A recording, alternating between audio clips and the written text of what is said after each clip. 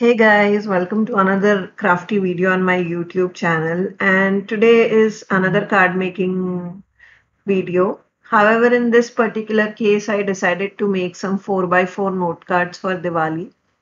Now, I feel, especially with festivals like Diwali, Christmas, where you tend to give out a lot of gifts to people, etc. I always feel that it makes more sense to make non-traditional sized projects rather than your typical A2 cards. So in this case, I'll be making some 4x4 note cards today. And I'm just showing you these new stamps by Craft Angles, which is the part of our Diwali release, as well as some two stamps which were part of the mixed media release. Now, honestly, I had no plans on what I was planning to do, etc. I just knew that I wanted to use these stamps and make something cool for you.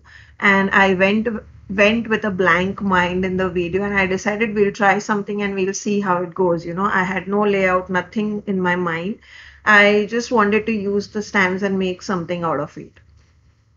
I really feel that's a good exercise, especially when you feel that you tend to overthink things, because in my case that happens a lot. Whenever I want to make themed cards or themed project, I literally take a day or two, think about how I'm going to use it, and that's not a bad thing. But I feel that I tend to procrastinate a lot, and I think so much so that I sometimes feel I overthink things. So this was simply an exercise to just let myself be relaxed and just do whatever comes to my mind. There was no expectation that it needs to be an XYZ perfect card, because I feel sometimes that expectation causes me more pressure than the pressure of always putting out a perfect video, a perfect card, etc. So that is why I just decided to scribble around and see what I come up with. And I have made four note cards using the stamp set. And this is the part one where I'll be showing you two note cards. And in part two, I'll be showing you the remaining two note cards. So I start off with dual textured white cardstock. This is 300 GSM dual textured white cardstock by Craft Angles. And I have cut them to size of 8 by 4 inches. And then I have scored it at 4 inches along the 8-inch size. So that is how I came up to this 4 by 4 inch note card. And then for the first note card, what I'm doing is I'm using these small patterns.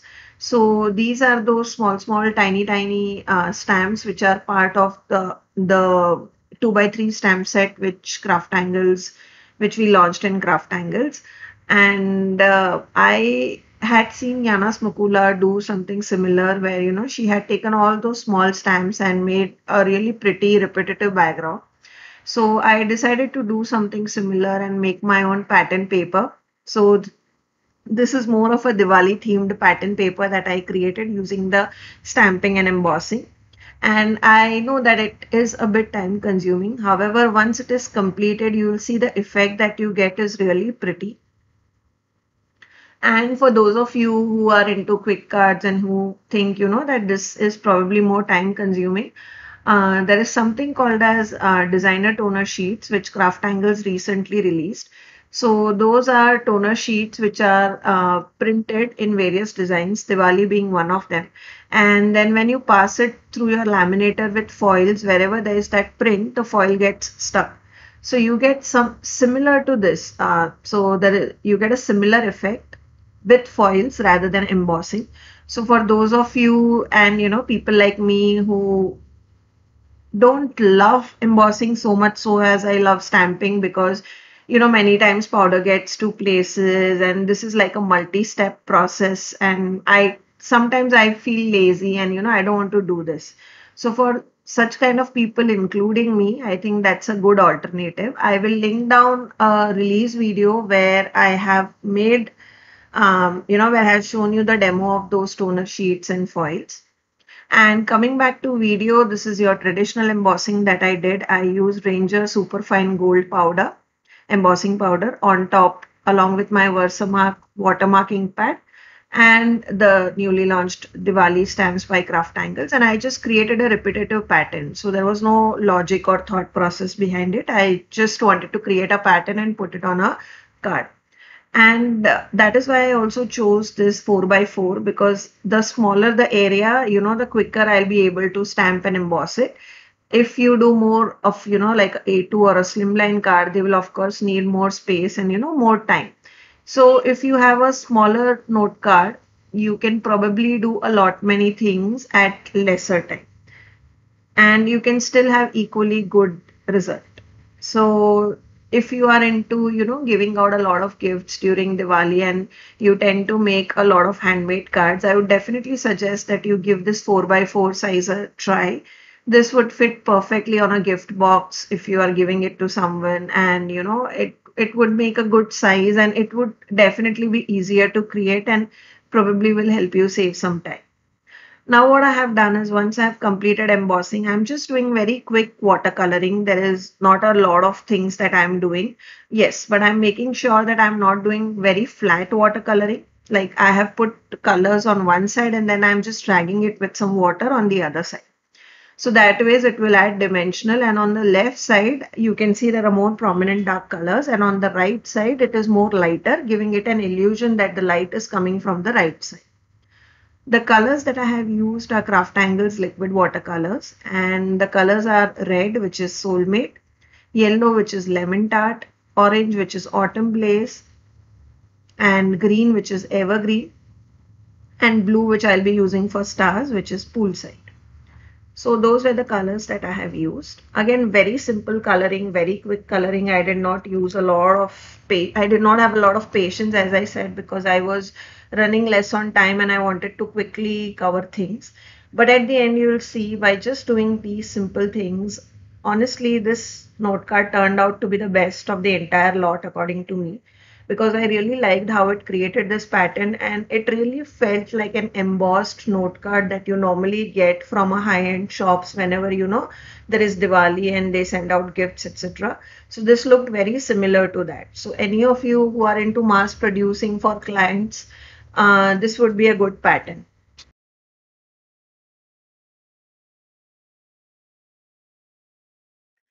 So if you're into making Diwali or festive cards, Christmas, anything, normally whatever stamps you use. So instead of using a black ink pad, try doing gold or silver embossing.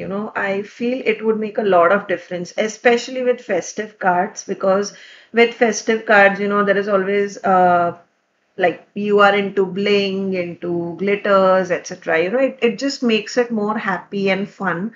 So instead of using a traditional black ink pad that we normally do for our cards, I would highly suggest that you switch it up and spice it up. Instead of using that, try doing silver, gold, etc. And you could of course do embossing. It is one option. You could do foiling, which is another option. Now, I want to make a few foiling cards for you as well. I don't know if I'll get time or not, but if not me, I'll link down the YouTube channel where some of the handmade DTs have a few projects planned, and I think you'll really enjoy those Diwali cards as well. Now, apart from this, what I'm doing is I just wanted to add some extra oomph, like because I felt that there were some areas in the pattern which looked a little white. So what I did was I just added some splatters. Now, this is a good way to take your eyes away from that imperfections, because of course there are some places where there is more pattern and some places where there is less pattern, because after all, we just did some hand stamping and there was no rhyme or reason with which I did the pattern perfectly. So it was not a repetitive pattern. It was rather me stamping in certain areas and making sure that I cover most of the paper. Now, in that cases, what you can do is you can add some splatters, and that splatters you can add of anything, whatever makes sense to you. Now, instead of putting the sentiment outside, in this particular case, I decided to put sentiment inside. Again, this is the part of that 2 by 3 mini stamp set, which has a focal sentiment and those small patterns which we used on the outside of the note card. I've just stamped it with the Versafine Onyx Black ink, just a focal image for my note card. Later on, I also added silver and gold drops on both the note cards. Again, all the watercolors that I have used in this card is Craft Angles liquid watercolors. So for my second note card, I actually took an inspiration from an older Diwali card that I made last year. However, I decided to make something similar yet different. So what I did was I changed up the focal sentiment. So earlier in last year, I had used a stamp, sentiment stamp from a stamp set called Diwali Sentiments by Craft Angles. And this time I'm using the mini Diwali stamp set. And once I've stamped the Happy Diwali, which is going to be the focal point of our note card, what I do is I take an older stamp set. Now, the older stamp set is Festive Lights from Craft Angles. Again, it's a Diwali come Christmas stamp set. And I have taken the string of lights from this and I wrap up and stamp the lights around the Happy Diwali sentiment in such a way that it actually feels that the lights are around the Happy Diwali sentiment.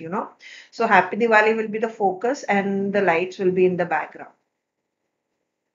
And also while stamping, what I'm doing is I'm making sure that my lights touch the sentiment, like in this case it is touching the W, and the other case I think I'll try and touch either D or L depending on. So right now you can see that I'm just trying to see where will what touch. So in this case I'm trying to touch the D of Diwali, and then I'll take some Figma Micron pens and I will complete the edges just to make sure that strings are even going outside note cards, just to create that illusion.